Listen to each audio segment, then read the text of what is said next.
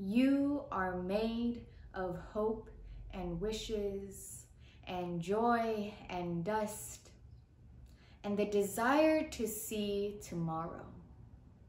Tomorrow holds the beginning, the unfinished of yesterday.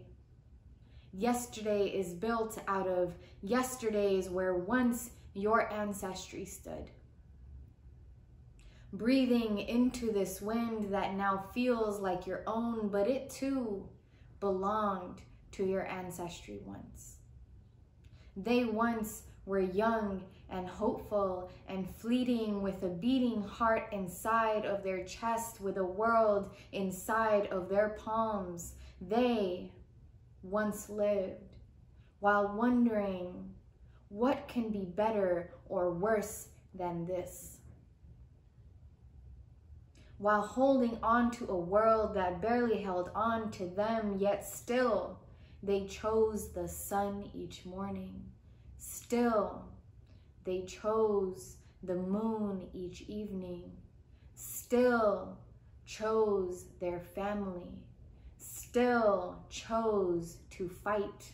Still chose to grit their teeth. Still chose to break free. Still chose to believe in their truth. Still chose to question. Still chose to love. Still chose to make their kind of love. Still chose to dream of you. Without knowing you could even exist. You were once unfathomable. You were once unbelievable. Once fiction that felt so real in their hearts but sounded so silly on their tongues.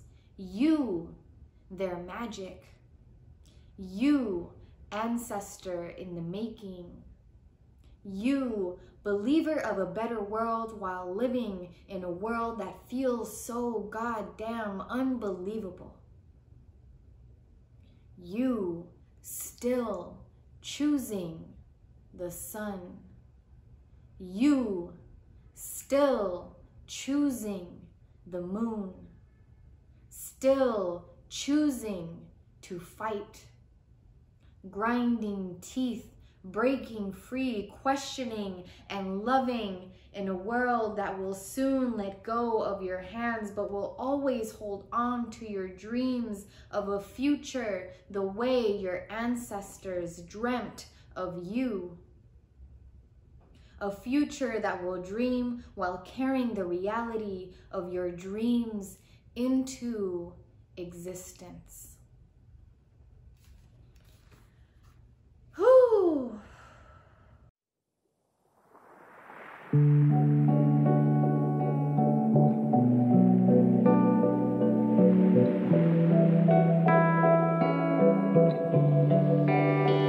That, my friends, is a poem, a beautiful poem, one of my favorite poems written by Teré Fowler-Chapman. Teré, you did that. You did that. And you also did this. One of my favorite poetry books, titled Bread and, again by Teré Fowler-Chapman. And in this video, I will be sharing 5 other books, poetry books, that I love and that I think you also may love on your bookshelf, on your coffee table, on your nightstand, wherever it is that you keep your books. These are 5 poetry books I absolutely love. We're also gonna be sharing a little poetry over here, so let's get into this. The Selected Poems of Rosario Castellanos. This poetry book is one of my most sacred books on my bookshelf that was gifted to me by my dearest friend, Isaac Kirkman, who transitioned this life, this lifetime, this dimension on January 2nd of 2020. So Rest in peace to Isaac Kirkman. I love you and I thank you for this gift of this book and these words and the discovery of one of my favorite poets, Rosario Castellanos. And the back of this book has like a mini biography of Rosario, so I'm gonna read it to you really quickly and maybe even briefly. Diplomat, essayist, poet, novelist, Rosario Castellanos is one of the most important figures in modern Mexican literature. A pioneering feminist, she was born in Mexico City in 1925 to a family of landowners. She grew up in Comitán, state of Chiapas. She studied philosophy in Mexico City and Spain, taught at various universities in Mexico and the US, and was a regular contributor to the Mexican newspaper Elle Excelsior. A cultural activist, she worked with the Instituto de Ciencias y Artes de Chiapas and many other organizations in the defense of the cultural heritage of the Mayas. She died in 1974 while serving as a Mexican ambassador to Israel. So not only are they a great poet, but an overall legendary, well-respected writer and feminist and activist, and I just love Rosario Castellanos. I've actually been meaning to buy more of their books, but this one has a really good selection of their poems, and they are, of course, you know, Rosario being Mexican, most of their poems are originally written in Spanish, but this book has the translation over to English. So I'm going to share one of their poems with you, and I'll just go ahead and maybe read both Spanish and English. But I don't know, like Rosario Castellanos is one of those poets who writes poems where you just have to reread them over and over and over again, because you discover new meanings behind the words and the collection of words, and just such an amazing poet.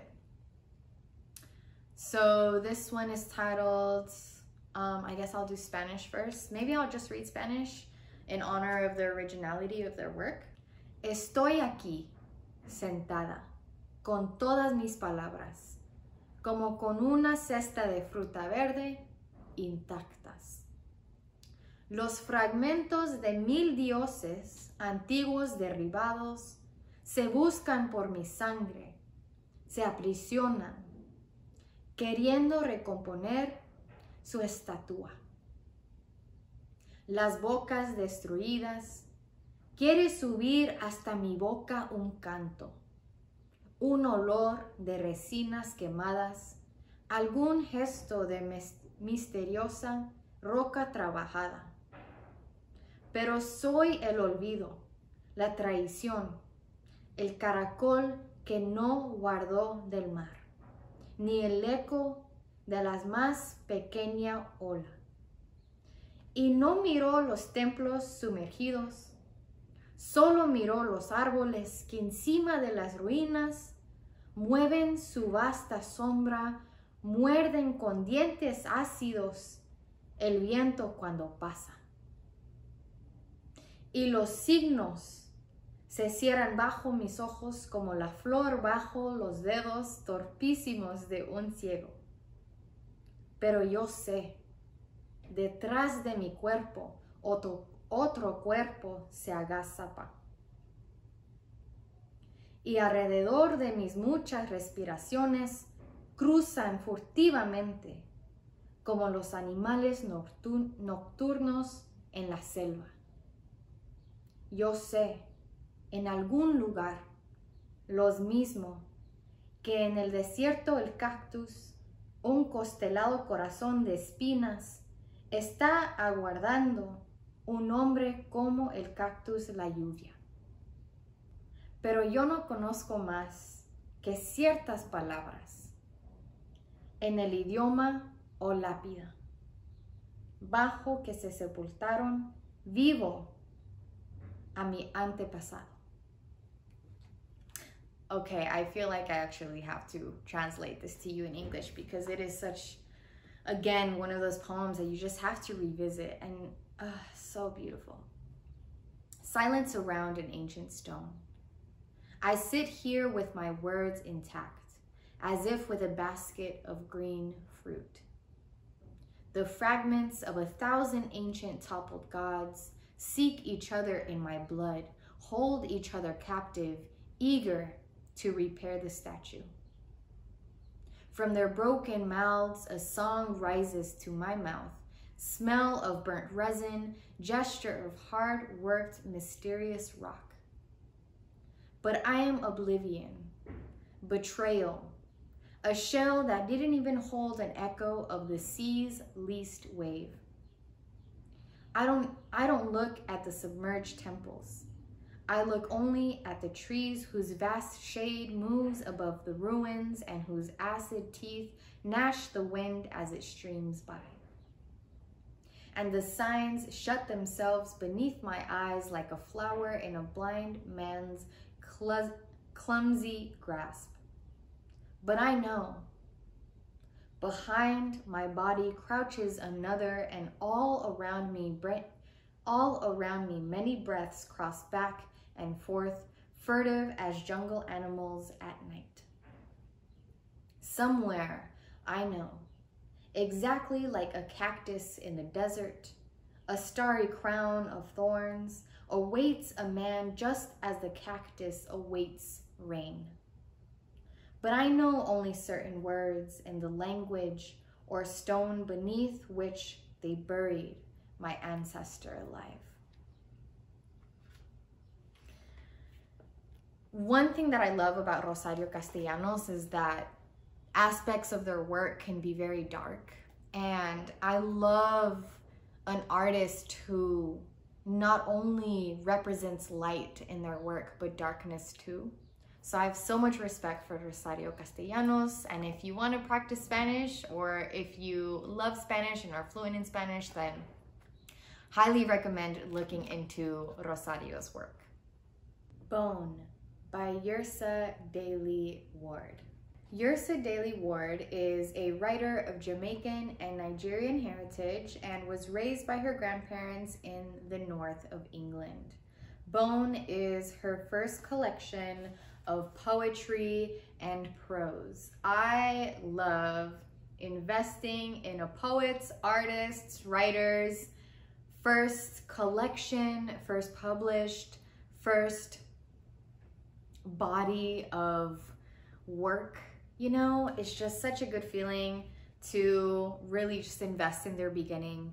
And I feel like it's titled Bone because the work that is shared, the poetry that is shared in this book has that essence of bareness and of deepness and vulnerability in a way, but also strength. I'm gonna share a couple poems. This one is titled One Day This Will Be Home. It wasn't perfect. It isn't now. I still have days when I want to exit the system quicker than you can say, don't you dare give up now.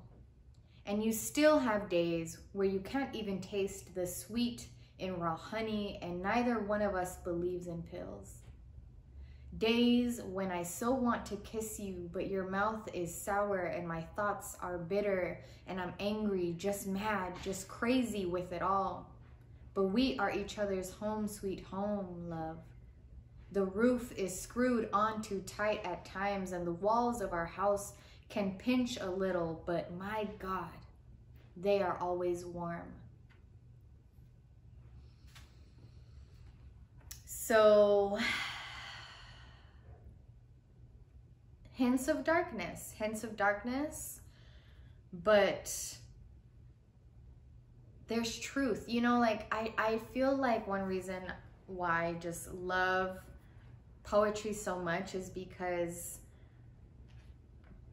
at least poetry like this just speaks the truth of someone's truth, you know, in such a poetic, artistic, beautiful, yet raw way.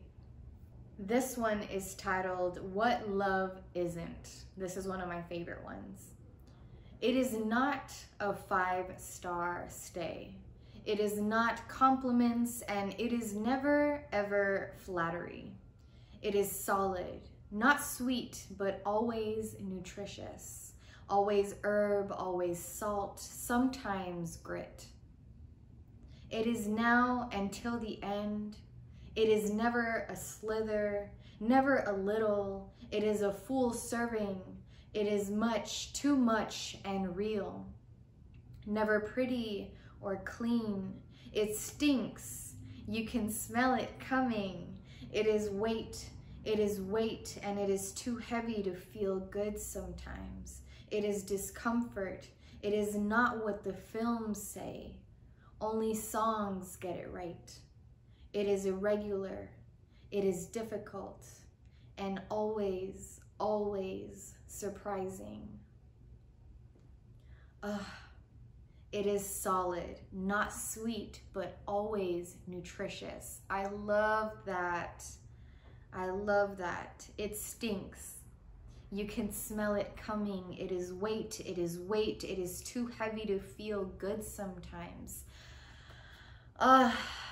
Yes. You know when you find a poem that just speaks to you in sometimes some weird, odd, very detailed way?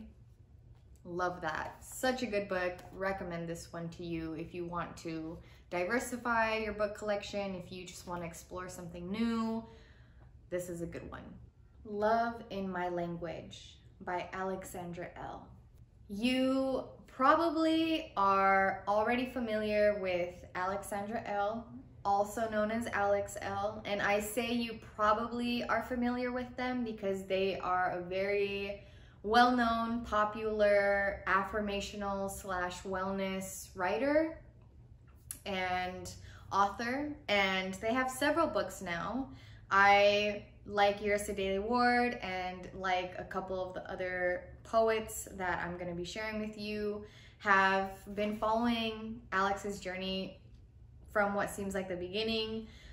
This is one of their earlier books, and I'm not necessarily sure. I feel like they're more known for their affirmation writing now and not necessarily their poetry, but their words can just feel very poetic. And this is one of those books where you can just like turn to a random page and, you know, like what you read. This one is called Shelter. I seek refuge in actions and comfort in words. Thank you for making your heart my home. I value the table setting of love that you've arranged for us. You are where I belong.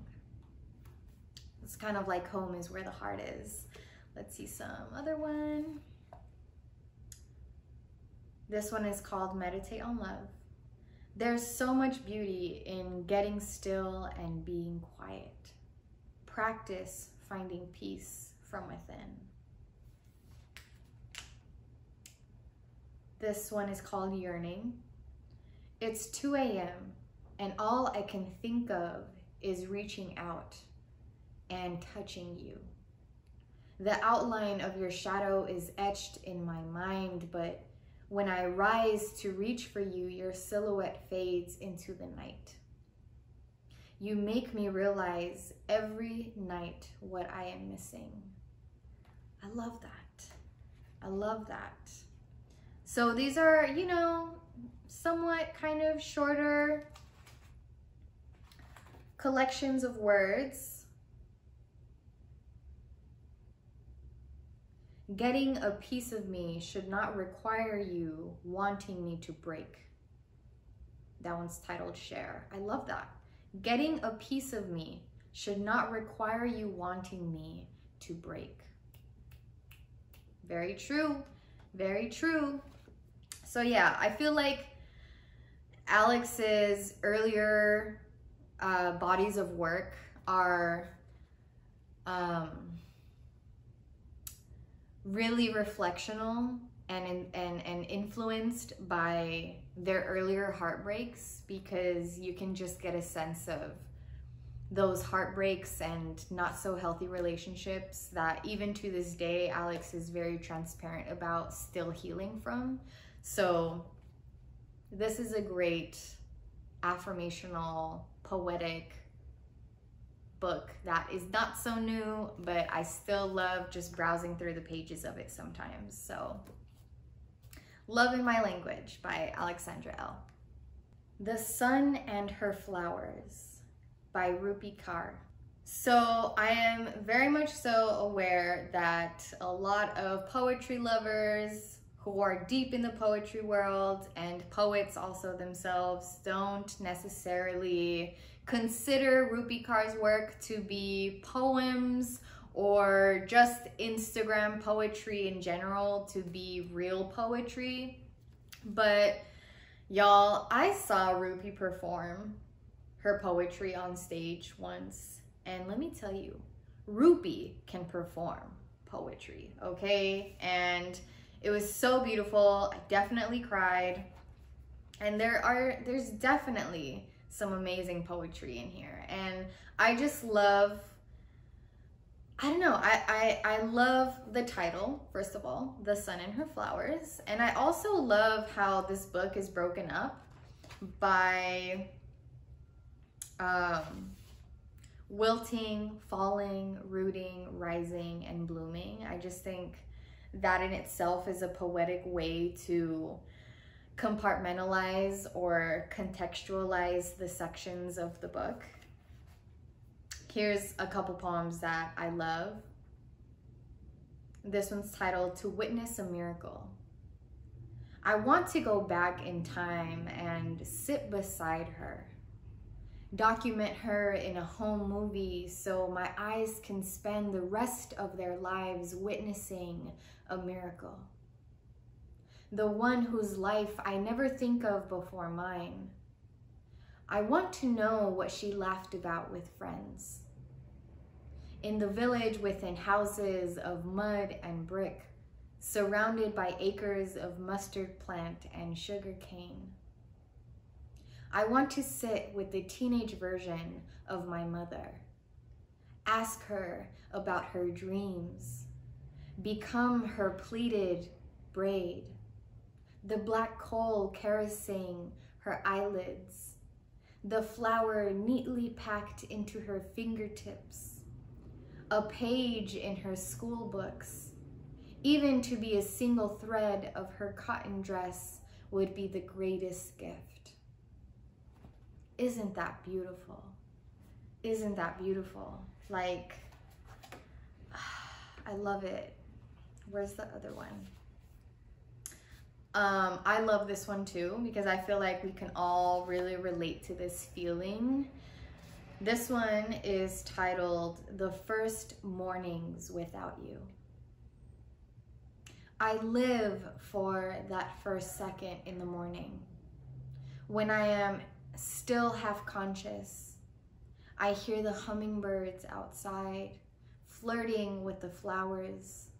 I hear the flowers giggling and the bees growing jealous. When I turn over to wake you, it starts all over again.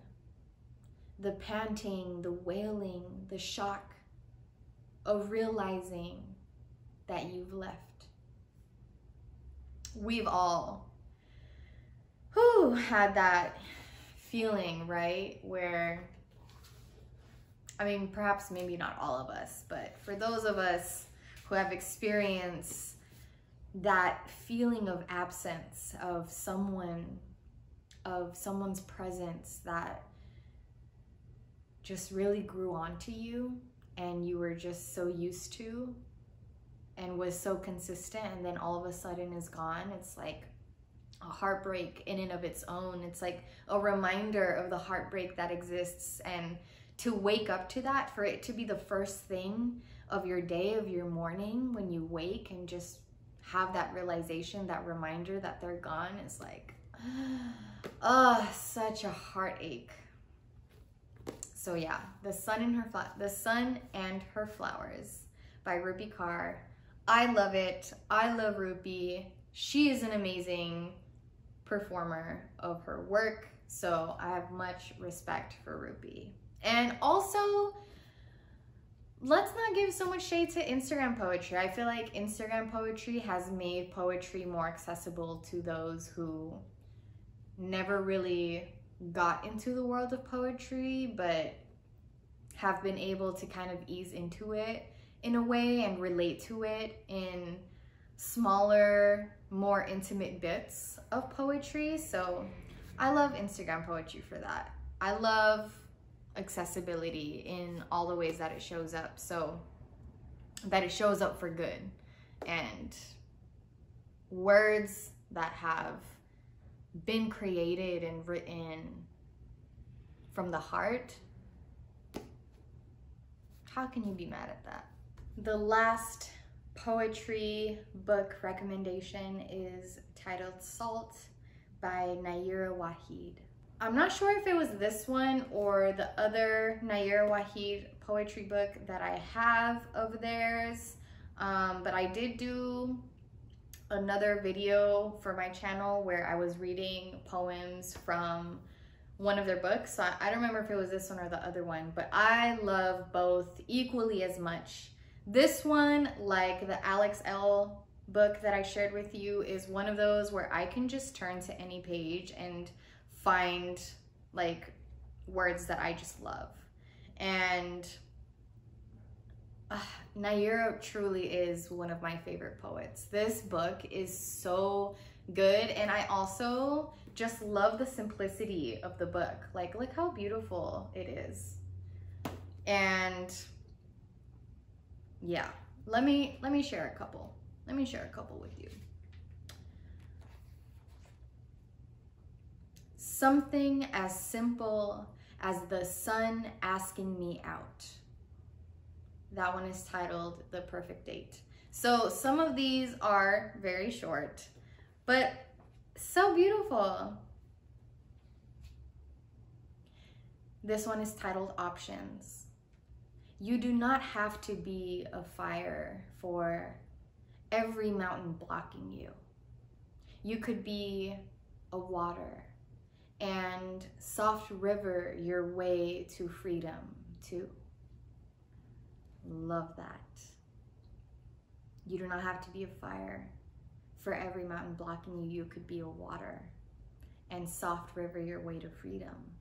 I love that. You know, like, to me, the way that I interpret this is like whenever an obstacle approaches you in life or encounters you, you don't have to respond to that, to the mountain, to the blockage, to the weight of it all as fire, right? You can be water and respond to it in a softer way. I think that's beautiful. Let's flip to another page.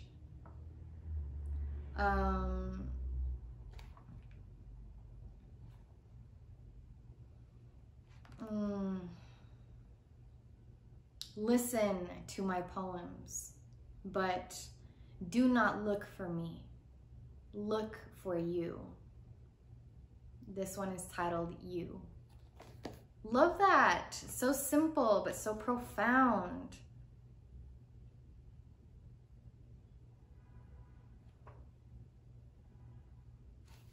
This one is one of their most popular ones that I think went viral on Instagram, you know, a while back.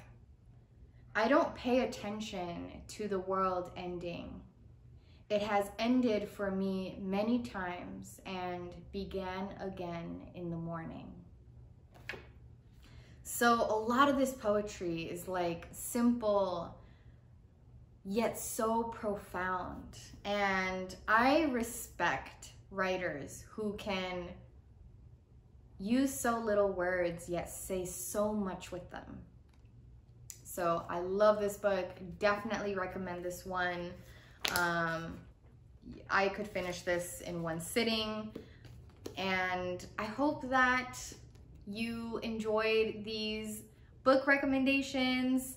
I definitely recommend just diversifying your bookshelf, your collection of books. And poetry is just one of those genres that make you a better listener, a better reader, that make you feel seen, that just, I don't know, it's just a work of art, you know? Just like art that's like hanging on your wall. This is like art that is resting on your shelf. And I just love poetry so much. I enjoyed reading some of these poems to you because I miss performing on stage and going to open mics. So I got like a little feel for reading poetry again. But again, hope you all enjoyed this. I look forward to recommending more books to you.